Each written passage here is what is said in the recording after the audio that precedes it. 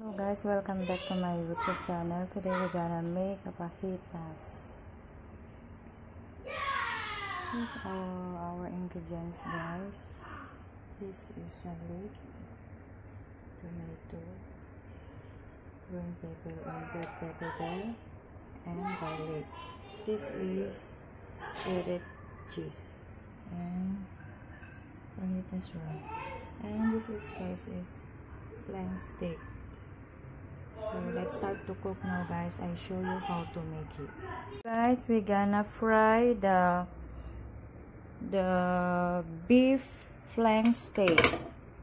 So I want to cook medium cook. I want the beef pinkish inside. So I just make the grill pan so make more crispy, guys. I fry 2 minutes both sides, guys.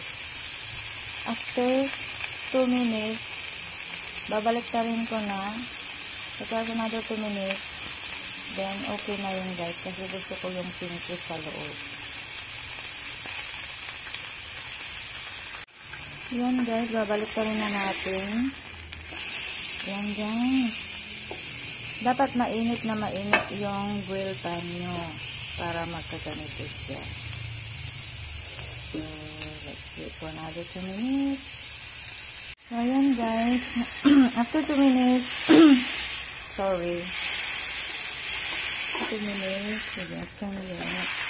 Yan. So, ito, sorry. Frying pan. Then, I need to cut. Guys. Yan. So, gusto ko nang lumain.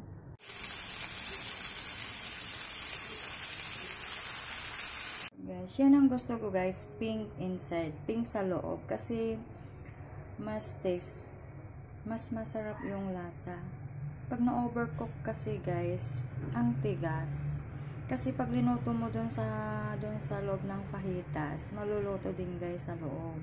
Kaya I show you how to cook the fajitas. So now, guys, papainin na natin yung palayok. Blue fire. Tapos ilalagay na natin yung wrap. Ito, guys, pwede yung gamitin yung pag ginamit yung oven, i-preheat oven to 180 degrees. Tapos, remove wrap from pack. Wrap in foil. Place on the baking tray and heat for 3 to 4 minutes, guys. Kung ang gagamitin nyo naman ay grill, preheat grill to medium heat. Remove the wrap from pack.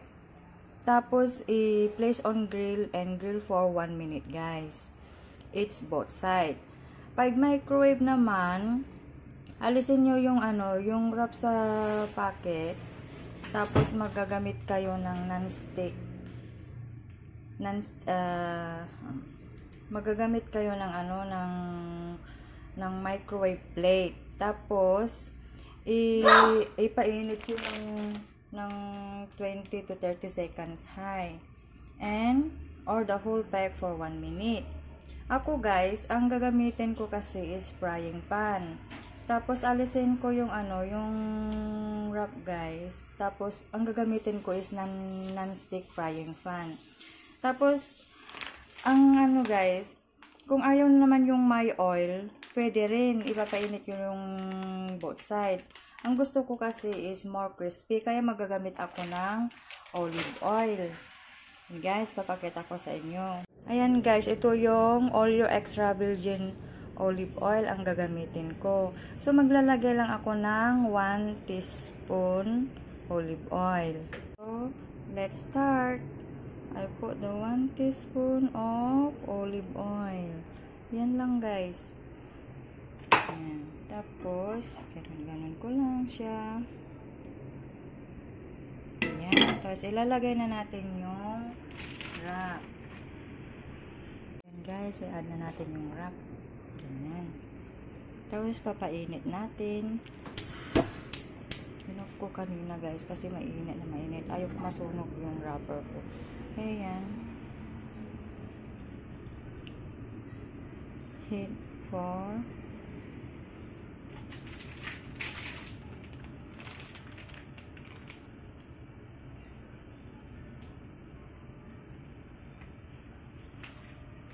mainit na. I-heat natin lang ng 30 seconds each both sides guys. Tapos ilagay na natin yung ingredients.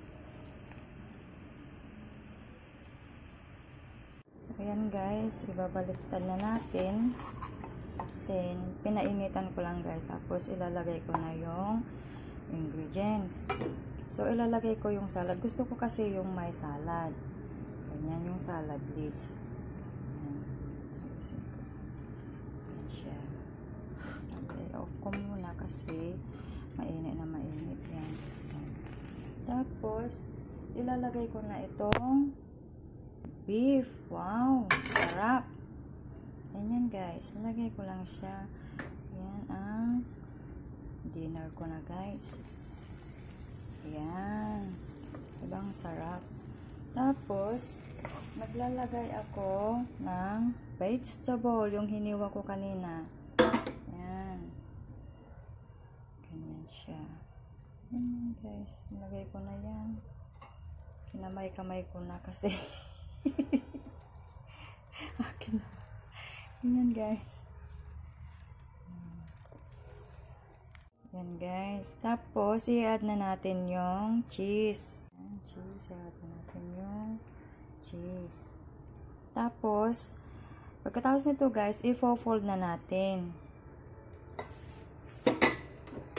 I-fold na natin ng ganyan guys. Ganyan siya. Ayan. Painin natin. Ayan. Hanggang sa yung cheese mag-melted. Ayan.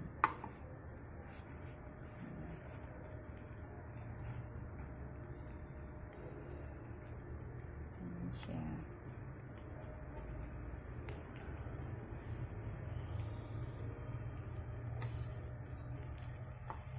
Turn natin hanggang sa mag-brown konti. Tapos, looks like very crispy. And then, another, lulutuin natin dito. So, wait.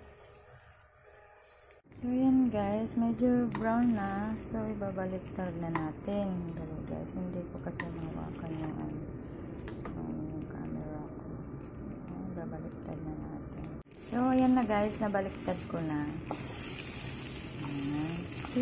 Crunchy, right? Yeah, it's crispy. I like my food like this. Super crispy, guys. So I cook for another 30 seconds.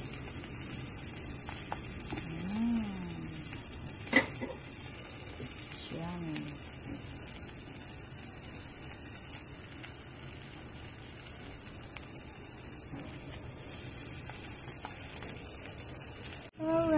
It's already 30 seconds now. I will check if very crispy. Let me see.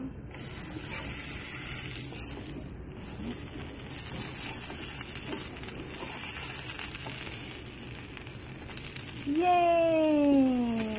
It's done for cooking. Thank you guys for watching my videos today. And tomorrow I'm planning we're gonna cook for Thai food naman tayo. So thank you guys. Now we're gonna eat. Bye bye. Yan na guys, luto na.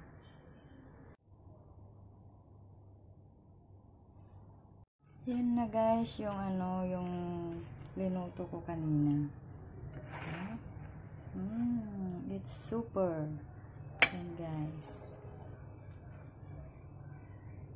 let's eat guys. I'm so hungry already. Thank you again.